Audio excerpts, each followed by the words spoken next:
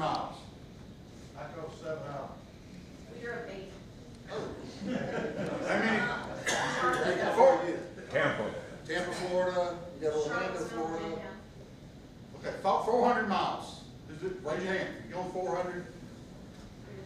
500. 600. There we go. 600. Okay. Anybody less than 20? Anybody good less than 20 miles? Less than 20 miles. Less than 20. Got 2 of them. Murphy, okay. Less than 15? Where are you from? Right down the street. There you go.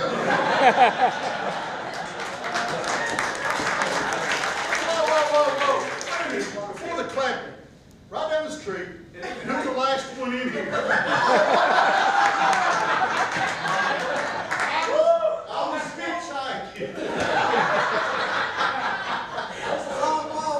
The only reason I'm not going to really jump on him for that is because if you'll watch, majority of teams that disqualified for not hitting the turn-in time are the ones at the closest turn-in. So we'll look up the slide. All right. Okay. How about the most? Anybody over 150? Okay. Over 150. Well, that's between the two of you. So since you live together, That's one more than I do. there you go.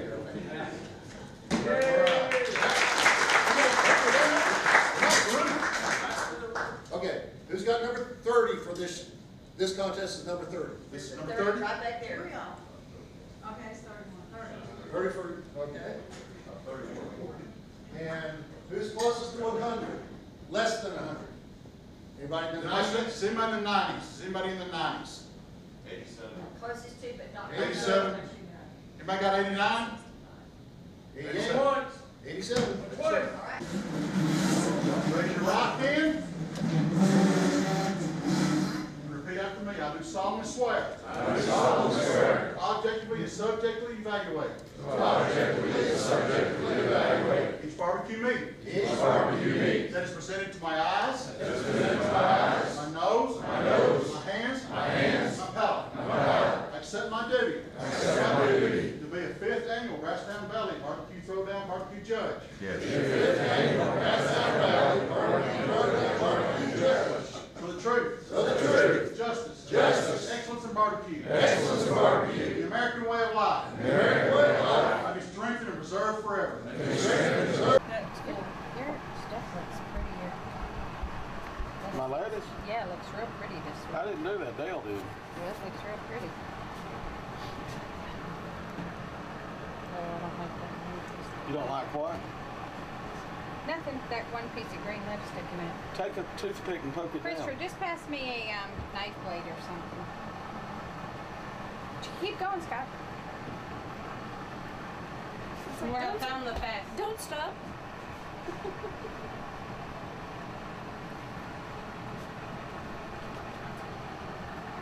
Hey, mister, get your meat in the box.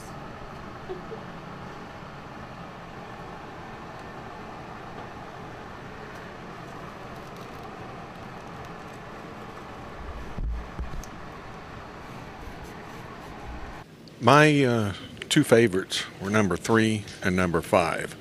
They're absolutely the juiciest pieces that I've ever had. Here you can see the perfectly clear juice right there. Number 1 and number 2 had a real nice kick to it, a little spice to it. But my clear favorites were number 3 and number 5 here. My favorites were 2 and 5 out of the chicken. Okay, of the samples I had, I think 3 had the best flavor. 5 was probably cooked the best. Had several that were slightly overcooked. 1 was extremely overcooked, but overall good selection. And my samples today, I had 2 that were well done, overcooked, number 1 and number 6. They definitely seem to fall apart quite a bit. My favorite was definitely number 5 and number 3. So number 5 was good, and number 3 was kind of my second choice.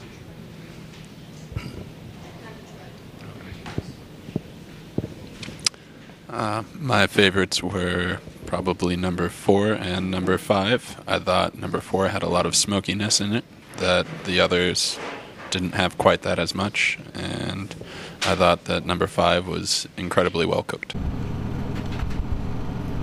And maybe this one? Like this? No, other way. Flip it around.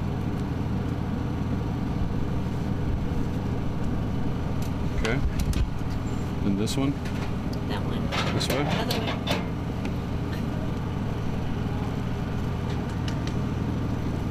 Because you can push it, you have enough room to push it down that way. That way? Turn it around. There you go.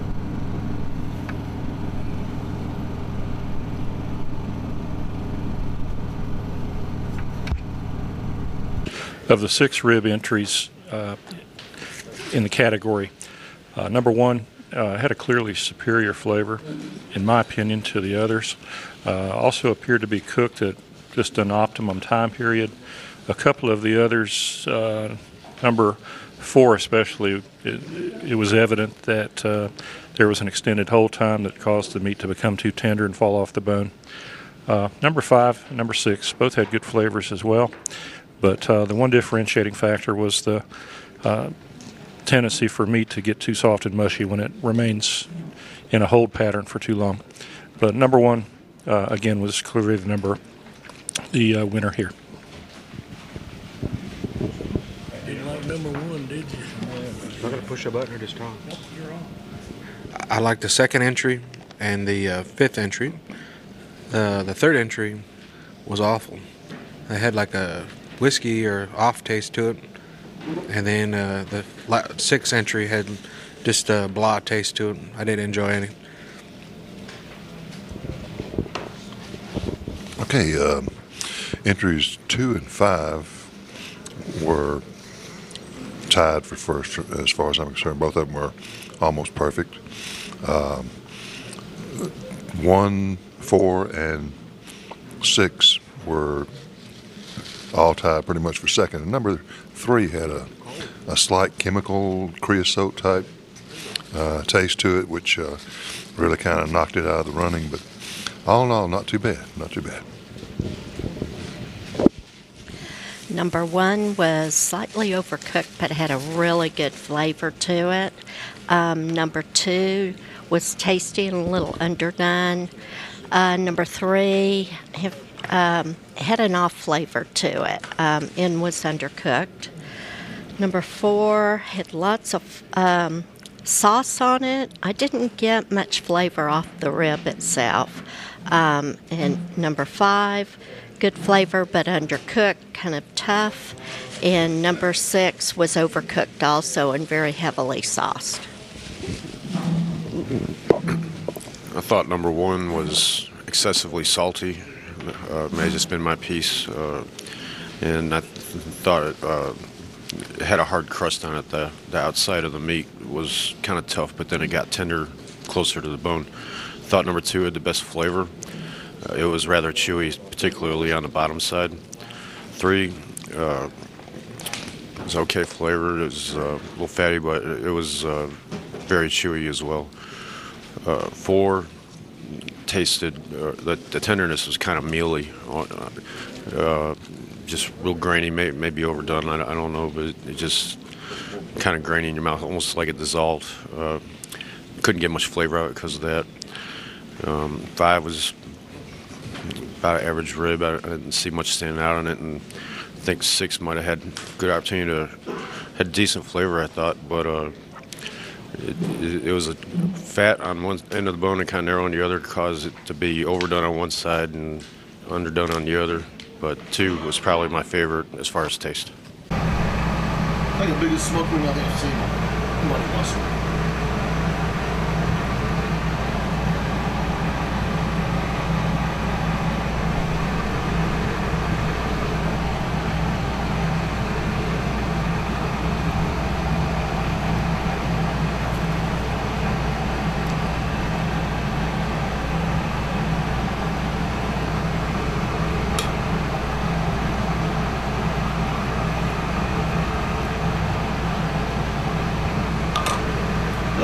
butts. Man, look at that. You got a double one. Those good butts. Okay, I thought number 1 was excellent in appearance, but it was somewhat dry. Number 2 I thought was right on. It tasted very good flavor and moist. Number 3 I felt the same way. In fact, I liked both of them very much. Number 4, I thought it was a little too dry and could have used a little more flavor. Number 5 I thought was mushy and probably cooked too long. And number 6 was dry and also mushy, and it lacked some flavor to the meat. My favorite was probably number 2, just for the flavor profile as well as the texture, tenderness was right on. My least favorite was probably number 1 or number 4, which were very dry. And also, just to comment on number 3 and number 5, the money mussel to me was closer to mushiness. It was too tender that you could just squeeze between your fingers and it would just almost disintegrate. My favorite was probably number 5. It had a really good smoky flavor and it was a little overdone. My least favorite was probably number 4. It was extremely dry and very bland. Part of the meats were different colors, so they looked a little odd. It was very hard to bite into because it was so dry. I thought all 6 entries were pretty good. My favorite was number 1. It had a real good flavor and it was real tender. And my least favorite was number 4. It was kind of mushy. Tasted like it was a little overdone and didn't have very good flavor. It's kind of bland. For me, the first entry was tasty, but it had a little bit too much pepper on one of the pieces, and the other piece was really good. The third one specifically had a good thing we see a lot, which is the sliced just literally fell apart, but the other pieces were really good in texture. So a little bit of a win, a little bit of a loss, but it also had an unpleasant flavor going on as well. For me, the fourth one, again, same kind of thing where one piece was one quality, the other piece was another, especially visually. And I like probably the sixth one the best. Overall, both pieces were really tasty without being too mushy. I'll agree with my table mates. The number 1, a little strong on the pepper for me. Number 2, I think, was my favorite overall. Nice pork flavored. Number 3 did kind of fall apart for me, and very strong on it was a fruit flavor of some kind that I found a little off-putting. Number 4 was real tough, real dry, and then number 6 had a great flavor, but was a little bit on the mushy side. We're gonna line the sides with that.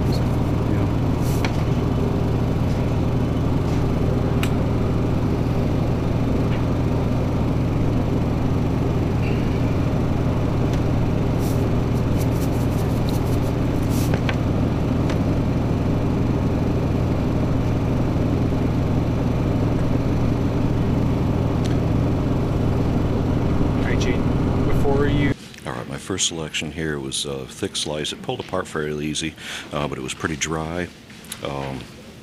My second one had a fairly good flavor. It was nice and tender.